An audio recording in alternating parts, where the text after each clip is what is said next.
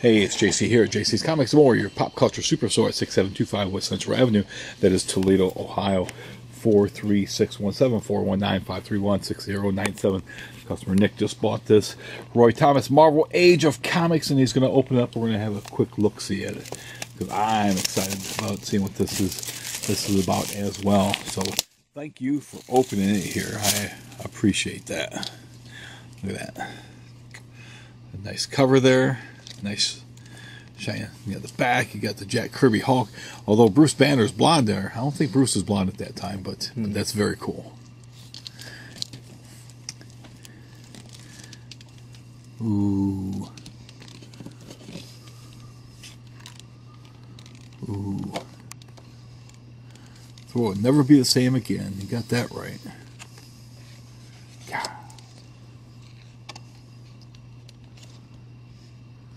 Man. Yeah, it's pretty nice that they got like vintage artwork and scanned in here. Here in mystery.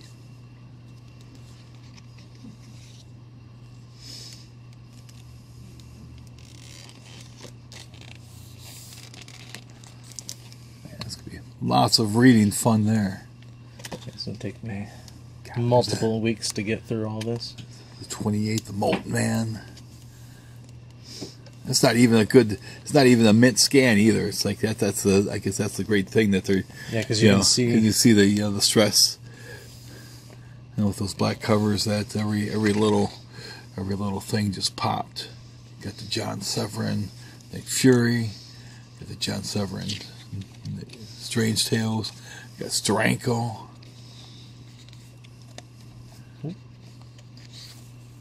Oh, we get the Black Panther. John Buscema. Different Hulks. There's more Steranko. You got Ditko Spidey there, and some other.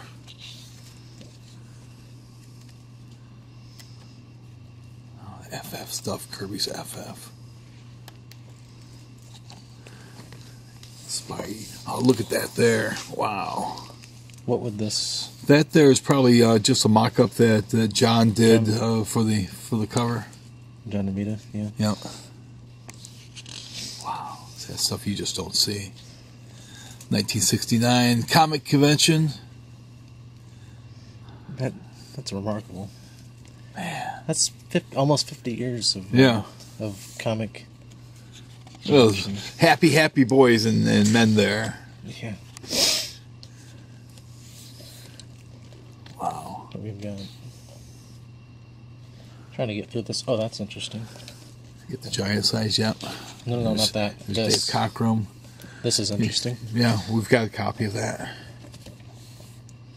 remember buying my copy. I was working at the Fremont Cinema at the time. It was January. It was cold. Went down to Tremper's and got my copy, and boy, I couldn't wait to get home and just read that thing a dozen times and go to school and come home the next day and read it again. There's Jim Shooter. There's Jim Starlin. The Howard the Duck. Where? Yeah, the Howard the Duck. Oh. There's the Make America Get Down America. That's when Howard ran for president.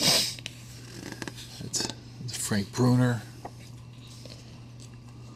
You got Dave Cockrum, X-Men, new X-Men 94.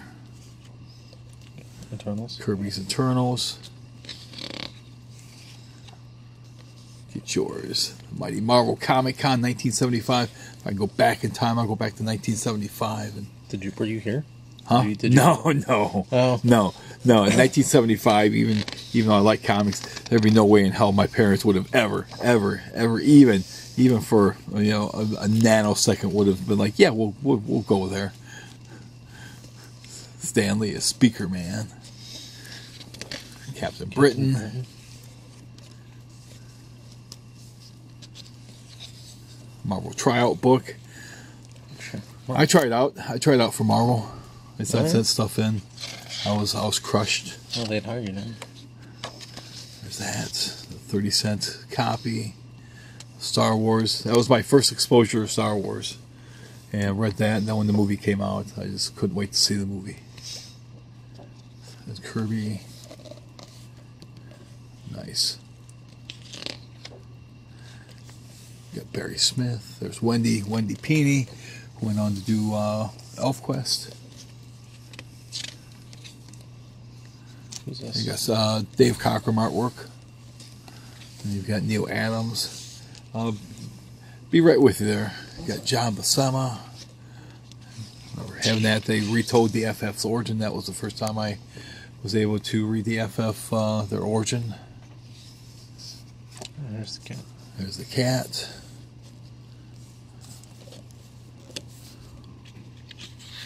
Sorry, I was trying to finagle a few pages here. Nick Fury. Gil Kane cover. Werewolf by Night. Mike Plug. Look at that Monster of Frankenstein Mike Plug stuff. God, how great that is. Think Bang film.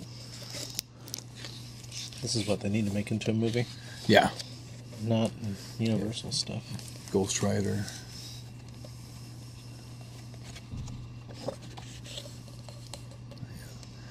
Sal Buscema. There's Harlan Ellison. Oh, here we go. Oh, And wow. Jim Mooney. Yeah. Oh, wow. Man, oh man. I'm going to have to... Is this the ship? A ship schedule? Looks like that's what it is. I can't wait to... I'm going to have to grab a copy now, and I think I may have set a copy aside for myself. I'm going to have to check, but yeah, if I haven't, I'm sure as hell I'm going to now. Yeah, let's finish up here. Rich Buckler.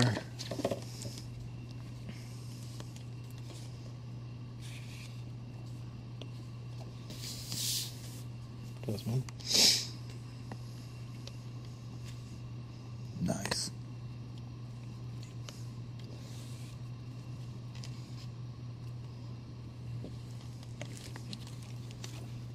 There we go.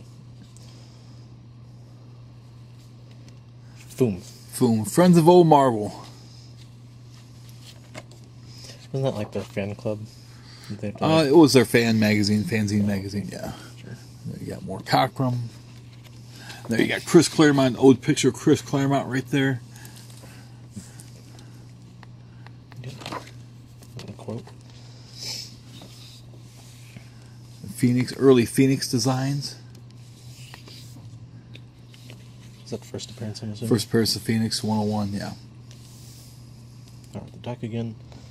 Master of Quack Fu. Oh, God. Master. Spider-Woman, Ms. Marvel. Howard Chaykin Star Wars. There you got Rosalind Carter, you got Amy Carter. Nice stuff. Yes. Biographies, wow. Very, very cool. Thanks for, yeah, that was from Spider-Man, Amazing Spider-Man, I want to say 700, that they gave everybody that had worked on the book, or anyone that worked on Spider-Man, their name is in there.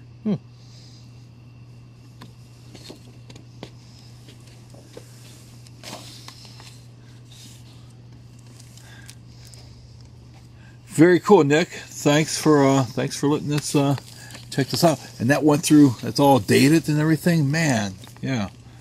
I'm sure I've got an extra copy around here. If not, I'm gonna have to be looking at buying. Now the slipcase. If you look, is there any artwork under the slipcase? If you open the slipcase, or is it just? It's got the Ditko Spider-Man. All right. Yeah. Very cool. All right. It's from a cover, I'm assuming. Yeah. Yeah. Yeah, thanks for letting us check that out.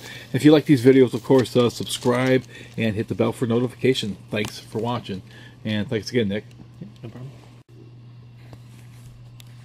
Real quick side note to this video, I had a customer got an original piece by Fred Hembeck, cover to Amazing Spider-Man 174. Unfortunately, I don't have a original 174 that you can compare it to, but take my word for it, this thing is spot on.